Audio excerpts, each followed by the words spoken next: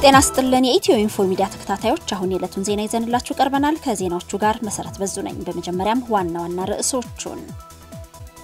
በታላቁ ህዳሴ ግድብ ላይ የሚቃጣ ማንኛውንም ጥቃት ለመመከትና አጸፋዊ እርምጃ ለመውሰድ ዝግጁ ነኝ ሲል የኢፌዴሪ መከላከያ ሰራዊት አስታወቀ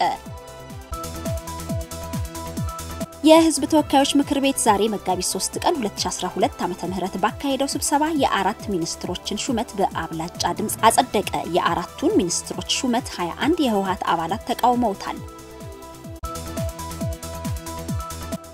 በንግድ ተቋማት የሚቀጠሩ የጥበቃ ሰራተኞች የጦር መሳሪያ ይዘው እየተሰወሩ መሆኑን የፌደራል ፖሊስ አስታወቀ ሳውዲ አረቢያ ኢትዮጵያን ጨምሮ በተለያዩ አገራት ላይ የጉዞ እገዳ ጣለች ኬንያ አትሌቶቿን ከማንኛውም ዓለም አቀፍ ውድድር ማገዷ ተሰማ ወደ ዝርዝር ዜናዎቹ እናልፋለን በታላቁ ህዳሴ ግድብ ላይ የሚቃጣ ማንኛውንም ጥቃት ለመመከትና አጸፋዊ እርምጃ ለመውሰድ ዝግጁ ነኝ ሲል የኢፌዴሪ መከላከያ ሰራዊት አስታወቀ የኢፌዴሪ ጦር ኃይሎች ጠቅላይ ኤታማዦር ሹም ጀነራል አደም መሐመድ የአየር ኃይል ዋና አዛዥ ብርጋዴር ጀነራል ይልማ መርዳሳና የሰራዊቱ ከፍተኛ ኃላፊዎች ታላቁ የኢትዮጵያ ህዳሴ ግድብን ጎብኝተዋል በጉብኝቱ የኢኖቬሽን ቴክኖሎጂ ሚኒስትር ዶክተር አብርሃም በላይና የውሃ መስኖና ኢነርጂ ሚኒስትር ዶክተር ኢንጂነር ስለሺ በቀለን ጨምሮ ሌሎች ከፍተኛ የመንግስት የሥራ ኃላፊዎች ተሳትፈዋል በጉብኝታቸው በሁሉም ኢትዮጵያውያን ርብርብ እየተገነባ ያለውን የህዳሴ ግድብ የግንባታ ሂደት ተዘዋውረው መመልከታቸውን ከመከላከያ ሚኒስቴር የተገኘው መረጃ ያስረዳል በዚህም ወቅት የመከላከያ ሰራዊት የሀገሪቱ ህዝቦች ሰላምና ሉዓላዊነት የማስከበር ተልዕኮውን ለመወጣት በላቀ ብቃት ላይ የሚገኝ መሆኑን ኤታማዦር ሹም ጀነራል አደም መሐመድ ተናግረዋል በታላቁ ህዳሴ ግድብ ላይ የሚቃጣን ማንኛውንም ጥቃት ለመመከትና አስፈላጊውን አጸፋዊ እርምጃ ለመውሰድ ዝግጁ መሆኑንም አረጋግጠዋል የመከላከያ ሰራዊቱ ፕሮጀክቱን እንዲሆን ህዝብና መንግስት የሰጡትን ተልዕኮ በላቀ ብቃት እየተወጣ መሆኑን የገለጹት ጀነራል አደም ሰራዊቱ ግድቡ ከተጀመረበት ጊዜ አንስቶ በየወሩ ከደሞዙ በመቆጠብ የዜግነት ድርሻውን እየተወጣ መሆኑንም ጠቁመዋል ጉብኝቱ መከላከያ ሰራዊቱ የህዳሴ ግድብ የግንባታ ሂደት ያለበትን ሁኔታ በመረዳት በአሁን ወቅት ከተለያየ አቅጣጫ የሚነሱ አሉባልታዎችን ለመመከት ተነሳሽነት እንዲኖረው የሚያስችል መሆኑን ተነግሯል የመከላከያ ሰራዊቱ ህገ መንግስታዊ ተልዕኮውን በብቃት እየተወጣ እንደመጣ ሁሉ ወደፊትም ይህንን ስራውን አጠናክሮ እንደሚቀጥልም ገልጸዋል የኢፌዴሪ አየር ኃይል ዋና አዛዥ ብርጋዴር ጀነራል ይልማ መርዳሳ በበኩላቸው አየር ኃይሉ በቀጠናው የሚቃጣን የአየር ላይ ጥቃትን ለመመከት ብሎም አስፈላጊውን አጸፋዊ እርምጃ ለመውሰድ ዝግጁ መሆኑንም ተናግረዋል የህዝብ ተወካዮች ምክር ቤት ዛሬ መጋቢት 3 ቀን 2012 ዓ.ም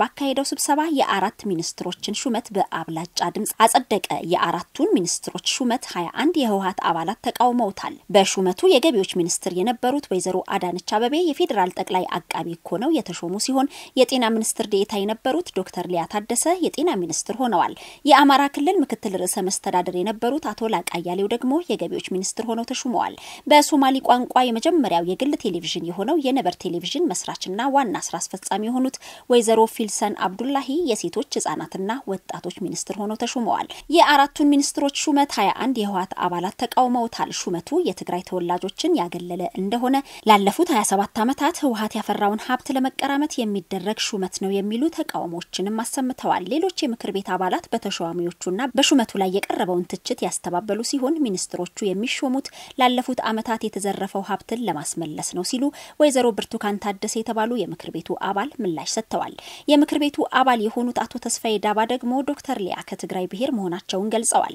አቶ ተስፋዬ ከዚህ ቀደም ሚኒስትሮችን ለመሾም የደህንነት መስሪያ ቤቱ ቡራኬ ያስፈልግ እንደነበር ገልጸው አሁን ግን ጠቅላይ ሚኒስትሩ ህገ መንግስቱ የሰጣቸውን መብት ተጠቅመው ሹመት መስጠት በመጀመራቸው ምክንያት የቀረበ ተቃውሞ ነው ሲሉ ተችተዋል የእጩዎቹ ሹመት በ21 ተቃውሞ በአብላጫ ድምጽ ጸድቋል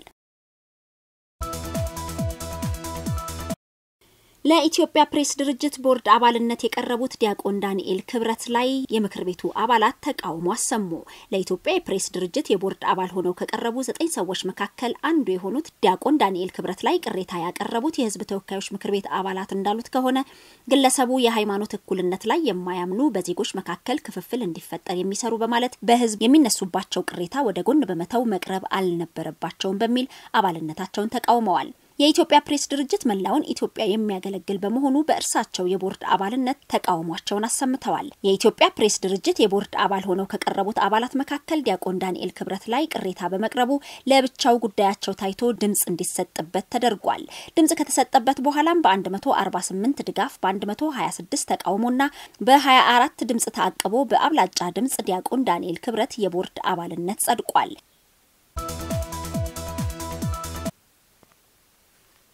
በንግድ ተቋማት የሚቀጠሩ የጥበቃ ሰራተኞች የጦር መሳሪያ ይዘው እየተሰወሩ መሆኑን የፌደራል ፖሊስ አስታወቀ። በፌደራል ፖሊስ አዘጋጅነት የግል ጥበቃ አገልግሎት ላይ የሚስተዋሉ ክፍተቶች ላይ ያተኮረው የውይይት መድረክ በአዲስ አበባ ተካሂዷል። በፌደራል ፖሊስ ኮሚሽን ወንጀል መከላከል ዘርፍ የተዘጋጀ የግል ጥበቃ አገልግሎት ሰጪ ተቋማት የአሰሪ ድርጅቶችና የባለድርሻ አካላት የምክክር መድረክ ላይ የጥበቃ አቅራቢ ተቋማት የቀጣሪ ድርጅቶች እንዲሁም በተቀጣሪ ጥበቃዎች ላይ ያሉ ችግሮች በጥናታዊ ጽሑፍ ቀርበዋል። በቀረበው ጥናታዊ ጽሑፍ ላይም የግል ጥበቃ ሰራተኞች ለጥበቃ አገልግሎት የተሰጣቸውን መሳሪያ ይዞ የመጥፋት ከዘራፊዎች ጋር በመመሳጠር ዝርፊያ የማካሄድ ስራ ቦታ ላይ ጠጥቶ መግባትና በስራ ቦታ ላይ የመተኛት ችግሮች እንዳሉባቸው ተጠቅሷል። የጥበቃ ሰራተኞች ላይ የሚስተዋለው ይህ ተግባር በብዛት በፋይናንስ ተቋማት ላይ የሚስተዋል መሆኑም ተነስቷል። ከዚህ ቀደም የሰላም ጥበቃ ድርጅት ሰራተኛ ከወጋገን ባንክ 3 ክላሽና መሰል 90 ጥይት ይዞ መሰወሩ፣ የአጋር ድርጅት ጥበቃ ሰራተኛ ከአባይና ዳሽን ባንክ እንዲሁም ከጂቢኤስኤም ድርጅት ሰራተኛ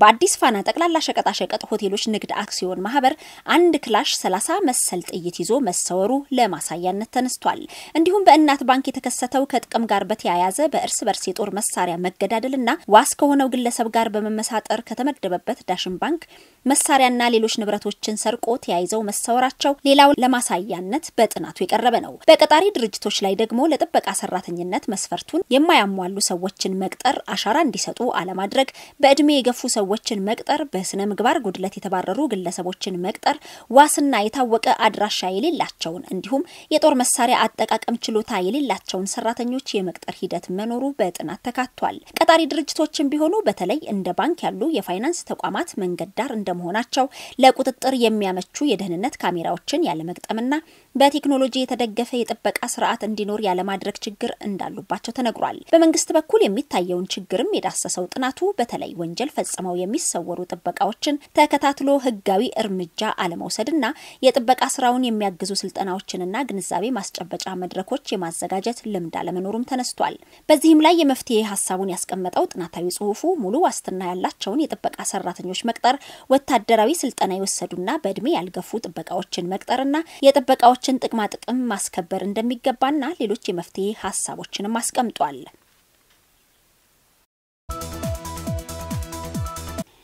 ሳውዲ አረቢያ ኢትዮጵያን ጨምሮ በተለያዩ አገራት ላይ የጉዞ እገዳ ጣለች። በኮሮና ቫይረስ ምክንያት ሳውዲ አረቢያ በተወሰኑ አገራት ላይ ጥላው የነበረውን የበረራና የጉዞ እገዳ በማስፋት ኢትዮጵያን ጨምሮ 12 አገራትንና የአውሮፓ ህብረትን ማካተቱን የአገሪቱ የመንግስት መገናኛ ብዙሃን አሳውቀዋል። አዲሱ የሳውዲ እገዳ ከአውሮፓ ህብረት አገራት በተጨማሪ ኢትዮጵያን፣ ኤርትራን፣ ደቡብ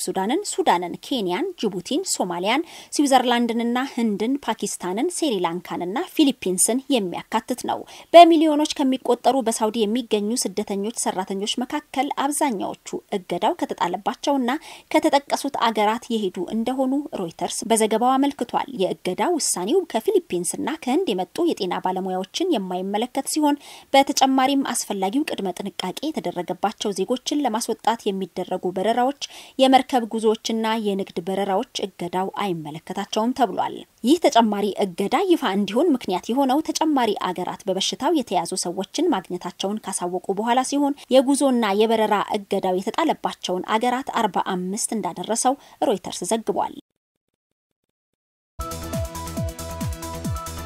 ኬንያ አትሌቶቿን ከማንኛውም ዓለም አቀፍ ውድድር ማገዷ ተሰማ። ኬንያ የክልከላ ውሳኔዋን ያሳወቀችው የዓለም የጤና ድርጅት የኮሮና ቫይረስን ወረርሽኝ ብሎ ካወጀ ከአንድ ቀን በኋላ ነው። የዓለም ጤና ድርጅት ትላንት ነበር የኮሮና ቫይረስ ስርጭትን የዓለም አሳሳቢ ወረርሽኝ በማለት በይፋ ያወጀው። ቫይረሱ እስካሁን ኬንያ ውስጥ ስለመግባቱ አልተረጋገጠም። ይሁን እንጂ በሽታው የዓለም የጤና ስጋት መሆኑን ተከትሎ የብሔራዊ ኩራቷ ምንጭ ሆኑ ዝነኛ አትሌቶችን ጨምሮ ሁሉም ሯጮች በየትኛውም ዓለም አቀፍ ውድድሮች እንዳይሳተፉ አግዳለች። ውሳኔው የተላለፈው አትሌቶቹን ከበሽታ ለመጠበቅና ወደ ሀገራቸው እንዳያዛምቱ ለመከላከል ተብሎ እንደሆነም ነው የተገለጸው። እናም ሁሉም አትሌቶች ማንኛውንም ጉዞ እንዲሰርዙና ለጊዜው ለአንድ ወር ያህል እንዲያራዝሙ ነው መመሪያ የተሰጠው። እስካሁንም በዓለማችን ከ126,000 በላይ ሰዎች በኮሮና ቫይረስ እንደተያዙና ከ4,600 በላይ ሰዎች ህይወታቸው እንዳለፈ የዓለም ጤና ድርጅትን ዋቢ አድርጎ ሮይተርስ ዘግቧል። EthioInfo Media የተለያዩ